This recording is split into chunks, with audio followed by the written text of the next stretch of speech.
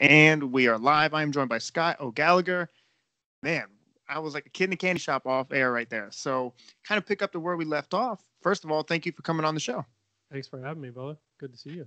Good to see you. We for those first time listening, I met you through Ryan Hollins on those Instagram lives. I'm like, man, these are just such great conversations. I have to get you on the podcast. But I wanted to pick your brain because I wouldn't say I'm a hardcore gamer, but the one game, like the games that I truly play more than anything are sports games. So, being incorporated in that world, how much of an impact has that had on just the basketball community as a whole? Because I remember when it first started, obviously people gravitated towards it, but now it just seems like players care about their ratings. Like people are tuned into everything with these games now. Yeah, I've seen a substantial change in the 10 years I've been doing it. Just from, because you just figure the technological savvy with these players now is better than when I first got in, right? I mean, I would even say the late, great Kobe, somebody who I met here in Orlando back in 2012. I mean, he was just kind of like thinking about it, right? He had been on the covers of games before, but it was more or less like, wow, there's more here. And then again, as the audience goes and it gets younger, and as it comes up and these games get bigger and bigger, it's only growing. It's only becoming more of a thing. So they have a much better understanding of what it is, and it's culture right now with a lot of it, right? So it's just everybody's talking about it, even just now it's more than their rating. It's shots. It's everything else. I mean, badges, abilities, all types of stuff that are going on right now. So it's really deep. Now, from someone who's been in the industry for a while, such as yourself, and you're obviously still a fan of just playing the game as a consumer, but yet you're behind the scenes as well. What is the next phase? What is the next step? Like for someone way back in the day, you may not have thought it would get this far, but now clearly it's gained momentum to the point where people are making livings off this. People make millions of dollars through tournaments. How far do you think the gaming industry can go? Oh, I think it's just getting started, to be honest with you. I think there's still a lot out there, both from the development side on these games and how much further that they can grow, to the opportunities that they're going to land for other people that are out there. There's no doubt. Working on basketball games, I always say now that, we're the 31st, NBA team, right? Like that's how close you are. Like I've had multiple conversations. I had 2 opportunities with NBA teams in the past 4 years to potentially join and have an opportunity there. I would say it definitely opened up something else as far as that goes. But I mean, why does I say that? I don't say that as a patting myself on the back. I mean, there's a test, there's a knowledge, there's certain people that you meet with. But I mean, I've had some outstanding conversations with Frank Vogel's, the Doc Rivers, the Kevin McHale's. And the list goes on and on and on. And you're talking like deep down X's and O's. And once they really get to know you, then those conversations, Max, go a lot further. It's like, oh, okay, you're not just a guy behind the keyboard. So that was where I felt like I kind of molded that gap in there. So I just had a conversation with a representative from Portland and a representative from somebody on their group over in Denver. I'm trying to say without like Yeah. actual names. Can't be dropping tapes out here, Max. But just hey, you did this to Dame. Why?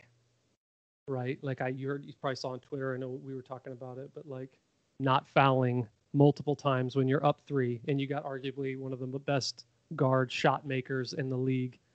I thought it was coaching malpractice. That was kind of the verb. That was just me being a passionate guy, just as yourself. So it's opened up a ton of opportunities. I have these conversations pretty much every day or every other day. And then it went down to even, I can say it now, he's retired, like Lon Kruger's staff in Oklahoma. And oh, you really like Trae Young. I mean, it wasn't just that. It was more or less like what they ran, how they ran it. It was pretty easy to say, well, Trae Young is going to be somebody special. That's incredible. Yeah, that's incredible. Now, before we get into the NBA topic, it's just very rare that you have an opportunity to speak to someone such as yourself about the gaming world. So I want to just get this in-depth kind of perspective for my audience. Have you ever seen the movie Ready Player One? You know what? I think I've breezed through some of it. It's an incredible movie, and Probably should have seen it, but I want to say I ran into it somewhere. But I'm yes, the worst movie watcher you've ever known, really. no doubt. Oh, I'm a Like movie. I'm a sports nerd, like to the as we all. But I mean, I like watch over 100 Dodger games, probably over 70, 75 Laker games. Haven't missed a Rams game in 28 years. Like I haven't seen Indiana Jones. Haven't watched any of the Star Wars. Like I'm the worst you've ever seen. So when it Man, comes to that, if it's not Will Ferrell, it's really tough to keep your boy interested. right. Well, what I was saying is, so in Ready Player One, they basically immerse themselves into the gaming world, like where it's no longer you're playing in front of a screen. It's like it's almost valued more your game self than your actual self in real life, because it's almost like people can escape from their real world problems. It takes place in the future, and they can go into this gaming verse and be whatever they want to be. So my question for you would be, as far as the development of the actual games itself, how much better can these games become? Because clearly we've seen the evolution of gaming. Like, is there like an end goal? Is it the graphics? Is it just the realistic play? Like, how good can these games possibly get? Like, some people wonder, how much better can the iPhone get? Like, is it a hologram? Like, how much better can the games get?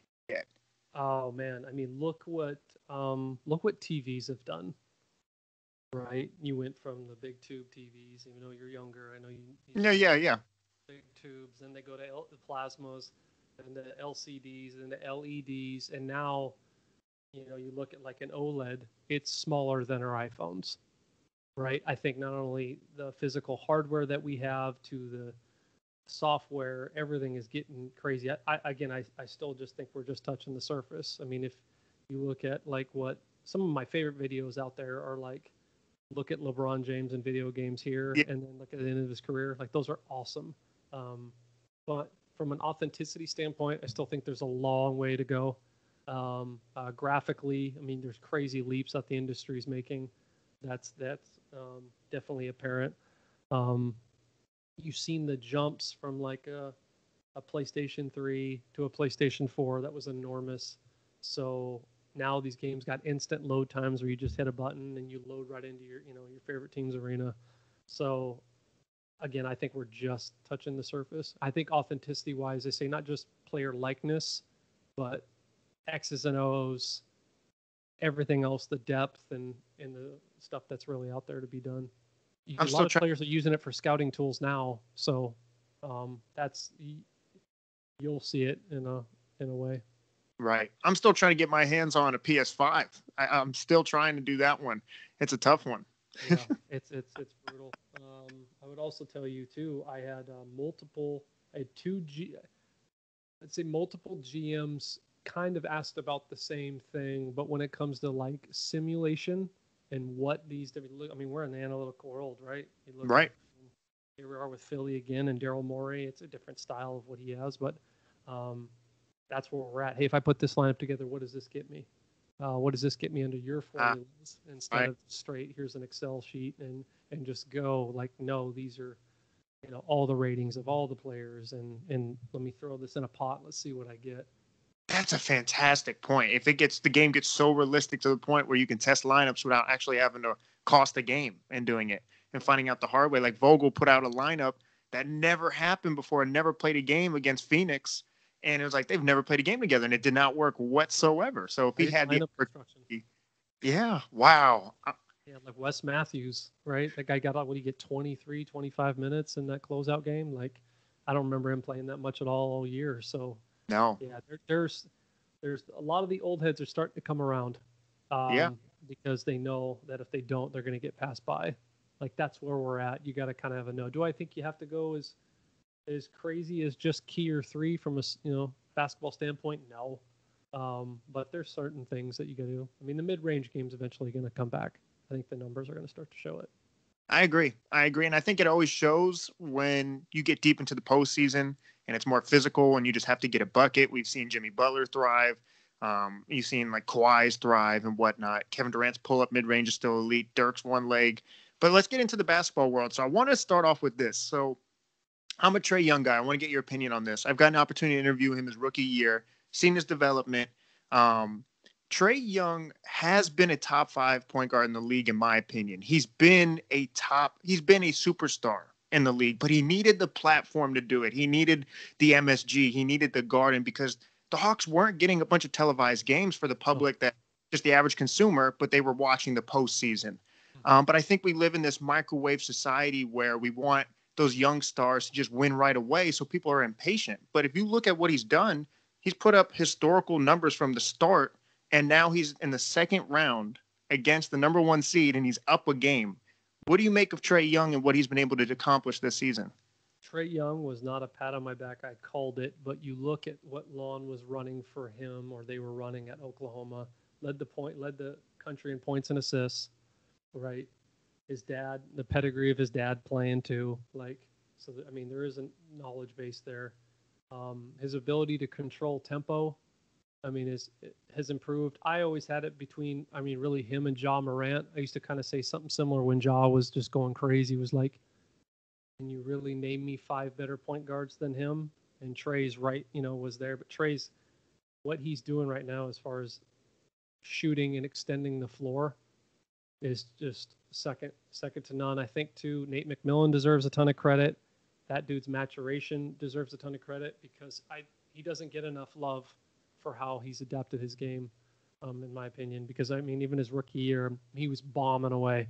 Like, hey, I'm going to take 2 steps. No one's touched it. Now he's kind of figured out really how to get himself going. And I think just the way we have to look, too, at the game is different. I think it's Rashad Phillips that has the archetype system that he's built. I love it. Like, that's where the game has got to go. That's people got to start seeing positions like that.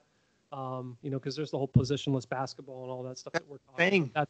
I really love all of that stuff. And if people kind of started to see things, because if you were a hooper, like when I was overseas not too long ago, like you knew this is the kind of skill set that people had. He's like, he's not really a stretch 4. He's kind of a playmaking 4.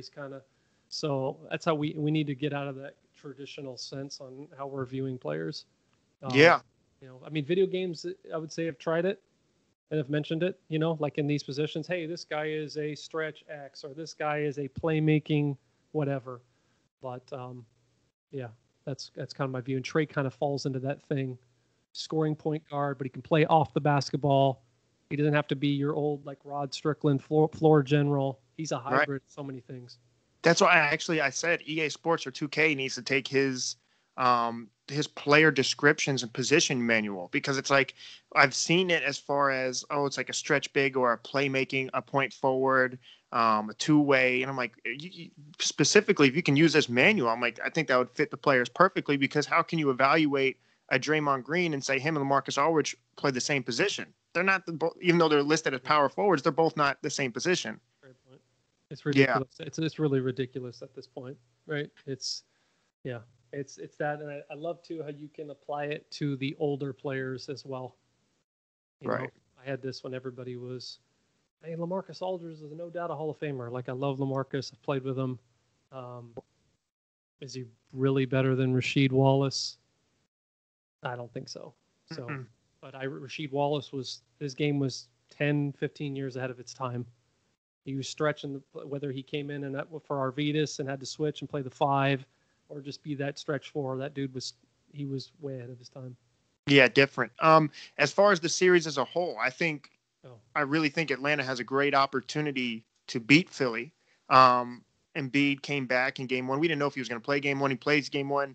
And then Atlanta went big in that first game. I don't know if they're going to do the same thing back to back, but how are you evaluating that series? Do you have Philly coming out? Do you think Atlanta has a good opportunity as well?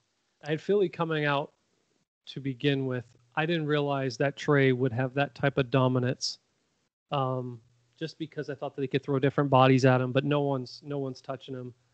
They literally threw 5 different pick and roll schemes at him in game 1, and none of them mattered.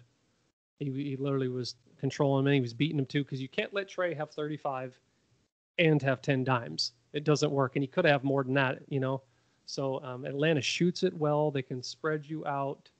So I think off ball is probably in game 2 where they make their biggest adjustment, because Philly's backs against the wall, got to win. But Danny Green has no chance in staying with him, so I think they're going to have to change that up, which then limits potentially Philly's spacing on the offensive end.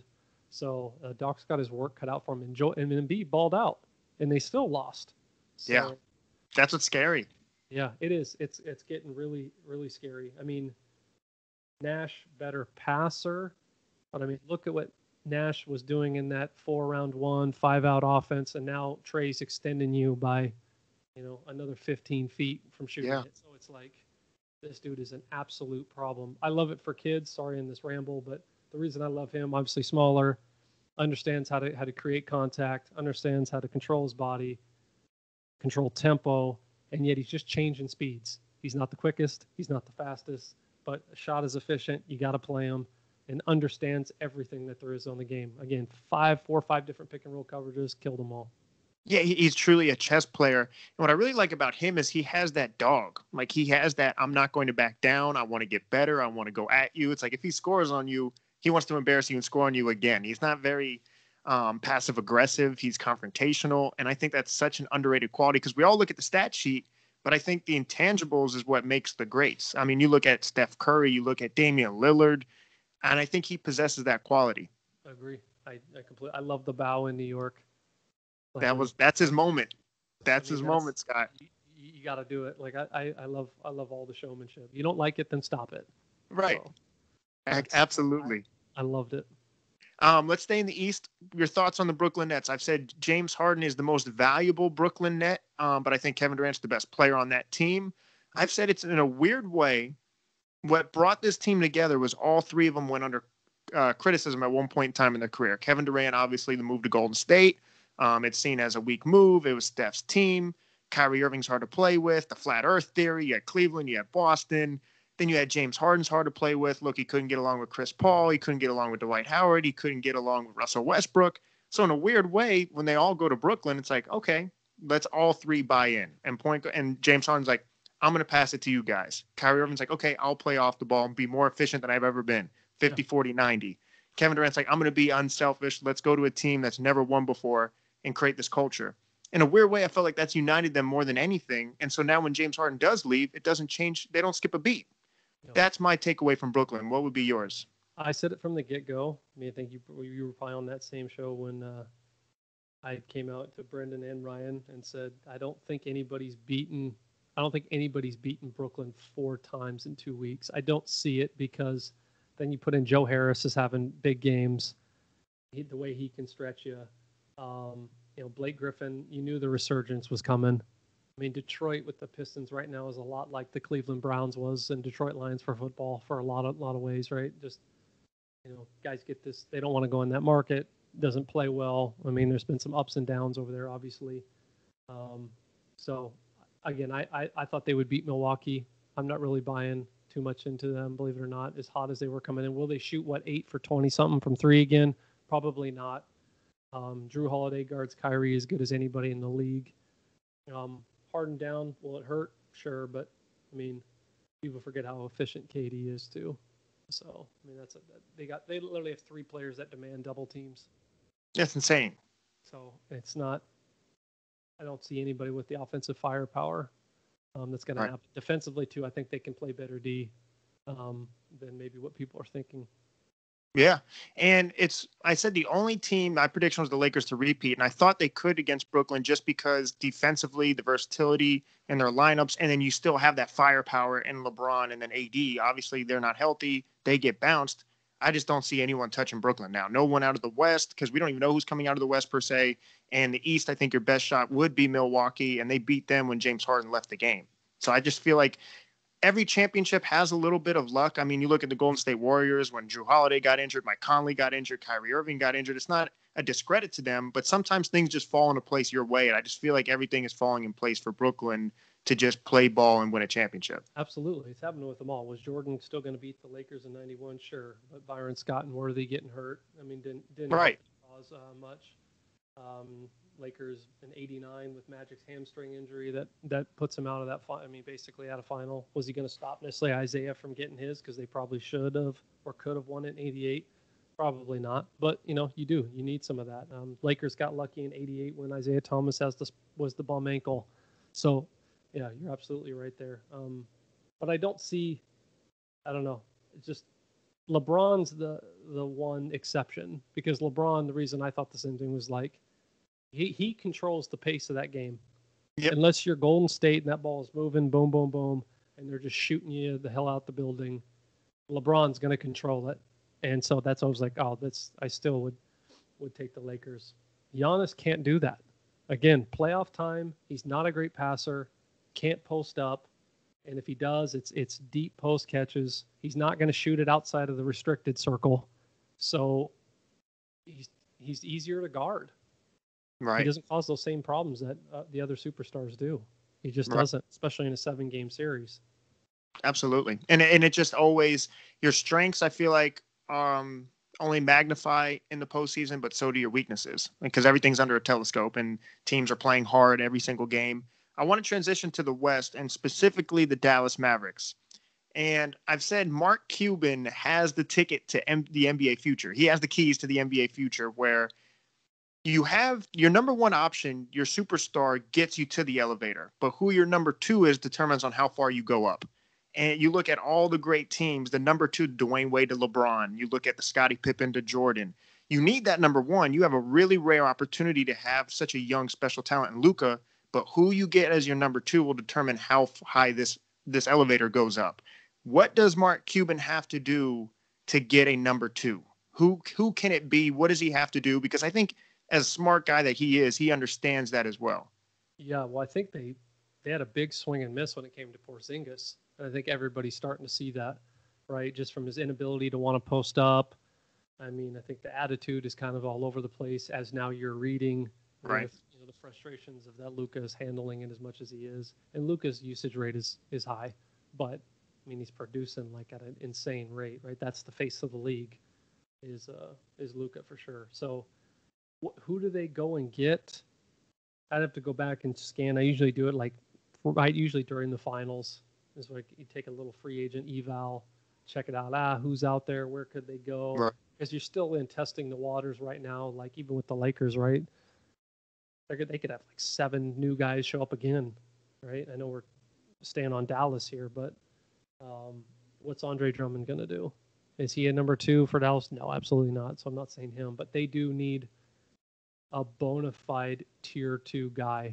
And I think they need a legit tier 2 guy, tier 1, tier 2 guy. And it's not like Chris Middleton to me is not, that dude is going to have to play like out of the Chris Middleton body for them to go on. So people are, seeing the struggles that he's had. It's like that doesn't in this series in game 1 doesn't surprise me at all.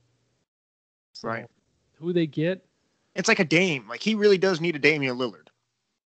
For sure. Absolutely. Like Dame wants a better environment. Dame wants this opportunity to play and have help. And Luka needs the same exact thing. Now, Dame's a very loyal guy. I'm not saying it happens, but I feel like that's the type of guy he needs. A scorer, spread the floor as well. Obviously has his mind focused on basketball, takes care of his body, is available all the time. I feel like that would be a match made in heaven. For sure. That would work. Could Luka play off the ball as much? Probably. I would hope so. I mean, he handles it a lot, but that would be nice for him to do it. Is there like an AD type guy?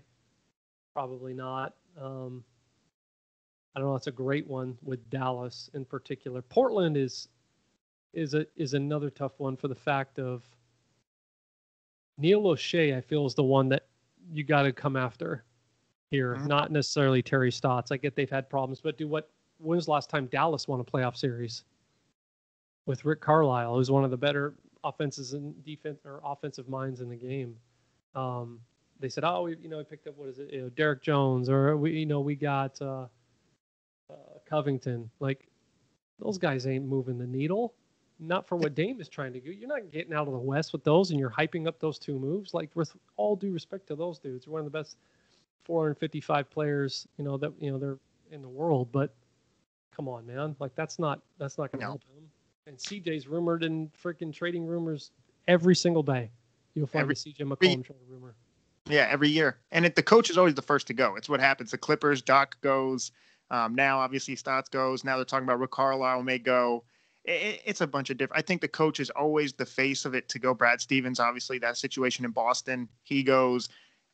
Granted, it's a little different because now he's the head of basketball operations. But typically when there's just stagnant type of feel in an organization, the coach is typically the first to go. For But sure. And Carlisle is creative. I'd say the same thing with Stotts as far as the stuff in which they run from an X's and O's perspective. You've seen the success Dame's had. Do these guys just forget how to coach? That's always kind of been my problem with it. I mean, it's not like we're still trying to run the triangle, right. Here, and we won't get out of it. I don't. So I feel like coaching has become just dealing with personalities, which and I don't think was the case either, right? So right, you're right. I agree with you. Yeah. You've had such incredible insight every time I hear you talk about the Lakers. So I know they're obviously not in it, and before I let you go, we'll obviously talk about Phoenix and Denver and who you have winning that series as well. Clippers, Utah. It's a really interesting series. But as far as the Lakers, I know everyone, as far as LeBron James, whenever he wins or whenever he loses, it's LeBron James. It's going to be talked about. People are going to hate it when he loses. People will love it when he wins. That's just LeBron. It's been the story of his whole career. But what I've said is I always like to take a step back and not be a prisoner of the moment for good or for worse. And I said, okay, is he aging? Absolutely. But he's also coming off an ankle injury, which people I think completely forgot about. And I think what he does is he gets rested. I think AD gets rested. I think he probably has a heart, because he's a master communicator. I think he has a heart-to-heart conversation with AD and talks about preparation for a season. AD, who's clearly already pissed off because he played even when he shouldn't have. He's heard the criticism about street clothes Davis. I think they come back rested and motivated. The question is what they do with this roster. What has been your whole takeaway with the Lakers? Are you on the side of, it's kind of over, LeBron's old, or are you kind of siding with my take on that? No, I think LeBron at minimum gets to 5 championships. I just, for some reason, five is always, he's one away. That one is always just, I don't know.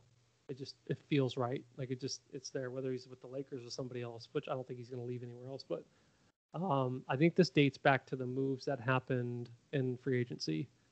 JaVale McGee was one hell of a rim protector. Dwight Howard was one hell of a pick and roll defender. And you saw how they used each one in the bubble, right? I mean, McGee, they couldn't play him in particular series, but you can play Dwight in Houston, but then Dwight was huge against Denver, right? So those two meshed. You missed out on playoff Rondo. Rondo was exceptional in that series, like another coach on the floor. And instead, now you're getting, like, Caruso's playing more minutes. You've got Schroeder in there. I was kind of up and down on throughout the year. But then you got Gasol, defensive player of the year, but yet you always attacked him in pick and rolls. You always have, you always will. Same thing with, like, Gobert, especially as he gets older. We're looking too much at just these rim protection numbers on 7-footers that are just dropping underneath the basket, in my opinion. But where do they go? That's going to be a big one for the fact of Wes Matthews. That was an awful experiment that did not work out for them. Is Schroeder a $20+ million a year player? Absolutely not. I mean, that guy lost a lot of money. Okay. You look at that. Kuzma is who I told Laker fans he was 3-4 years ago. Like, he's no different to me than Jordan Clarkson and all that when Jordan Clarkson played under Byron Scott and was putting up just huge, bigger numbers for a rookie on just a bad team. And right. Clarkson, shout out to him, killing it, 6th man of the year. But that was the same thing. But you're in Laker. Market matters, obviously, right? Like, yeah. So, again, Max, I couldn't tell you how many people were blowing up my Twitter when I was like, Kuzma can go in the AD deal. Because they were like, a lot of these people wanted to keep Kuzma over Brandon Ingram. I never saw it. It was just like, the skill set is not even close, guys. So it looks good now. That's the best feeling, isn't it? Isn't that the best feeling when you called something, people call you crazy, and then a couple of years later, it comes out like you were right about it? Oh, man. It's great. I had the where is that? I bookmark. But let's see, you got that. Caruso's making just over $2.5 million, right? So he's an unrestricted free agent. So I think he's gone. He's going to get paid somewhere to where LA can't take care of him. Montrezl Harrell, another one that never worked. Yeah, I like the attitude. Love it. Is that coaching? Is that coaching though? Because is Vogel really all of a sudden just stopped playing him? Yeah. See, this one to me is not coaching, which is contrary to a lot of beliefs because Doc didn't play him either against Denver. That's true. Right? You couldn't play him. He doesn't guard. He's undersized. He can't space the floor. He needs to put the ball on the deck to do something. So the way you're playing him is got to be is in spurts. I think LeBron would have been a bigger advocate for him, had he been able to produce. Right. So you got questions at the center position, obviously, because Drummond I thought was going to be the hybrid between a Dwight and JaVale, and yet he was neither. He was not a rim protector and was not good in the pick and roll. So, I mean, he got paid. What was his buyout? 27 million. I mean, so he got paid. Lakers got a lot of questions to get answered. They need a lot more shooting. KCP's deal is 2 more years left on that, so they're not going to get out of that one either.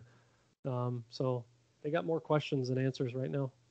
Right. Luckily, there's a couple good free agents on the market. Obviously, the culture changed. It wasn't too long ago, a couple years back. I mean, the culture was terrible in LA with the whole Magic Johnson and Rob Pelinka. So at least they have that underway.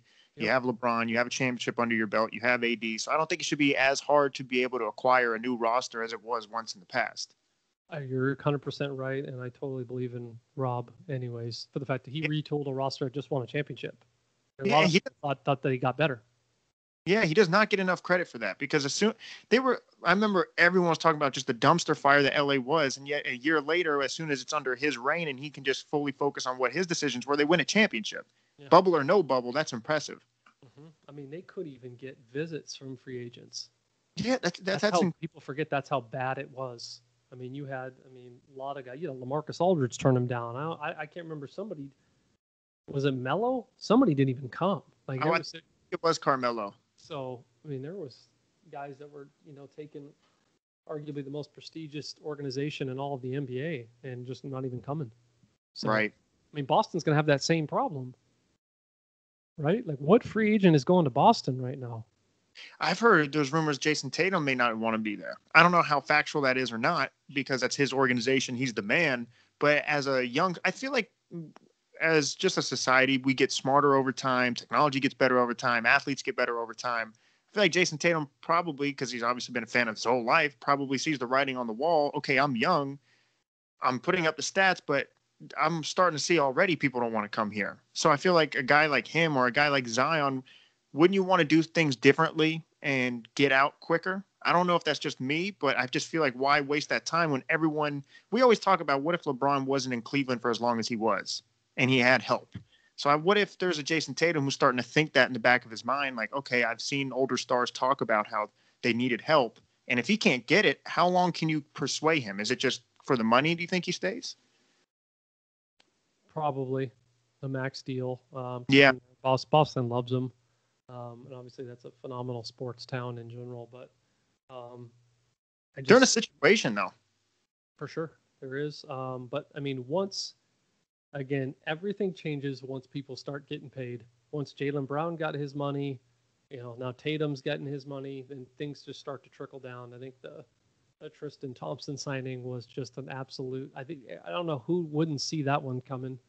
So with respect to him, I mean, again, in respect to guys in the NBA, of course, right? It's like, it's crazy because it's like you can't criticize anybody anymore.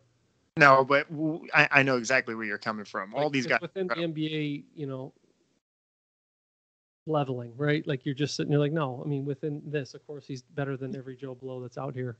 Yeah, but you're just you every once in a while you get someone that just wants to take that bite and just blow it out of proportion and act like he's trash. We're not saying that. Like you said, just compared to NBA standards. Yeah, I mean, look at into market wise. Again, market does matter. Who's going to Portland? Name the last big free agent they signed. They can't get. That's why everyone's like, Dame, you got to go. Like it's time. You put in the work. We value loyalty to the point where you just can't win. And now we're like, okay, we understand if you leave. It's like if you're damned if you do, damned if you don't. If you're an NBA player, if a player wants to leave, we talk about players are moving everywhere. But when they stay and they can't win because they can't get help, so we're like, he's not a winner. Or he's not winning. It's like if an NBA player, I think you should do what's best for you in your career. If that's what he wants, I respect it. But I feel like he's such an all-time talent But unless he gets in a situation where he can have an opportunity to compete for a championship, we will look back at it and possibly not value it as much as we should have. No, we won't. We absolutely won't. I mean, I'll say it right now. I mean, there's people that when both careers are over, not a chance in hell I would take Russell Westbrook's career over Dame's. No. No way. No way. But the history look at Westbrook, like they'll have higher regards for him than Damian Lillard because of the triple-double. The triple-double, again, I don't know if you've heard me say that before. The triple-double was crazy. Not that I don't respect the triple-double, of course. Overrated. Like, once you got him, once he got it, I said he's going to do it next year too. Right? Look at more threes, fast play, longer rebounds. I mean, he's already a monster. That I'm not discrediting that, but I'm saying if that was your criteria on why you gave it to him then, you better give it to him the next year and every year after. You're sounding just like a narrative. It's like Dame is out here holding a franchise on his back, and yet this dude is like maybe like third or fourth place, maybe in MVP voting. What I worried about is that eventually, the reason why I love what Bill Simmons and The Ringer do is because they portray they always are trying to get it out right, whether it's Bob Cousy, Dr. J, of like, hey, this is really the story here that happened. And I worry that as time goes on, especially for somebody like Dame who tried to do the right thing, is that a different narrative starts to swing. And it's like, well, he could have went. He didn't go. So this one is on him. And then he went and, they had these many first round exits and he was just stuck with, just an average crew comparative. That's not young Melo. That's a spot catch and shoot Melo at this point, So yeah. I mean, don't say you played with Carmelo Anthony, man. He played with the shell of Carmelo Anthony. Exactly. And people looking back at it won't view it as that, unfortunately. So that's why for his legacy, I hope he does. But obviously, he's a grown individual. He can whatever he decides to do. I respect it. Before I let you go, Scott, your thoughts on Phoenix very quickly. Phoenix and Utah. I think it's a very interesting series, but in a weird way, the Clippers team is just a weird team.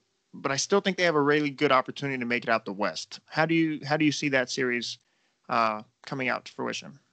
Prove me wrong. God looked like an ass. When they were down 0-2 and they lost both at home, dude, I was like, they're done. They were done. I was clowning Clipper Darrell on IG and everything, man. I was just.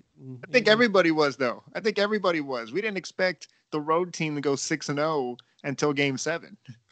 So bad, man. So bad. I mean, how does Dallas allow it to happen? And it's the Clippers. It's like, man, there's not even Clipper fans in LA, man. They don't even exist. It's strange. The whole Laker fans. Yeah, the whole series was just strange. It is. I think I still have Utah coming out of the West. I think. Really? I think Utah's the best team. Unless it was the Lakers, who I didn't really feel obviously were a true 7 seed. Phoenix was impressive. I mean, I think even a healthy AD, I don't think the Lakers win in that series compared to what people think. Dude, they got their ass kicked. I mean, in Game 1 AD didn't look great. It's another reason why you don't play with your food. You didn't come out and just hit him right in the mouth in Game 1. You end up winning Game 2. But then, Devin Booker was eventually going to take that leap. And so, and he did. I have Utah coming out. I think Phoenix is going to be a tough out. I don't know. It's the Clippers. I'm seeing a lot of people right now after they won say, "Hey, this looks like a championship team," and blah blah blah. Like, I'm not going to sign up for that. So, I still have Utah coming out. I think they got too many weapons as far as like the way that enough shooting, they play good enough defense. Quinn Snyder's an outstanding coach. So, who do you like? Do you have Phoenix? I don't. It's hard. I just didn't see it ever all playing out like this at all. So now, given the new information, I would say Phoenix gets over the hump with Denver. I think I could see Utah beating the Clippers. That's the one I'm just on the fence with. My gut is telling me the Clippers win it, but my eyes are telling me Utah's clearly the better basketball team as far as just continuity and just everyone knowing their roles. You know what you're getting night in and night out. The Clippers, one night I'm getting Kawhi scoring 45 points. You can't miss. And then the other night, they're the worst fourth quarter team in the league. So it's kind of hard to put your eggs in one basket with them. But as far as who comes out of the West, either way, I have them losing to Brooklyn. I would want for it to be Phoenix. That's who I would root for out the West. I think Chris Paul, has been underappreciated for most of his career. I think he was my MVP this season. I think a lot of people are starting to see the CP3 effect as far as wherever he goes, he's able to elevate others. So I think it'd be good for his career to go to the finals, but I wouldn't be shocked if it's Utah as well. I could see that. Okay. Yeah, I wouldn't be surprised either, but Phoenix, I could see Phoenix getting there. I just don't know. I think Denver could end up causing some problems too. It's just the whole thing is weird. Scott O'Gallagher, I appreciate your time. I know we'll continue to have these type of conversations. Absolutely. Where can people find you? Any new upcoming information with yourself? The floor is yours. Social media, Instagram, Twitter. People are going to send you hate mail. Scott O'Gallagher on both. IG, I kind of keep. That's a private account, so I'm gonna have to let you in that door, people. But no, it's Twitter's where you can find me flopping my gums and having a bunch of bad takes. So yeah, no, that's where I'm at, man. Thanks for having me. This is a lot of fun, and yeah, let's do it again. Yes, sir. Thank you very much. We'll talk soon. All right, brother.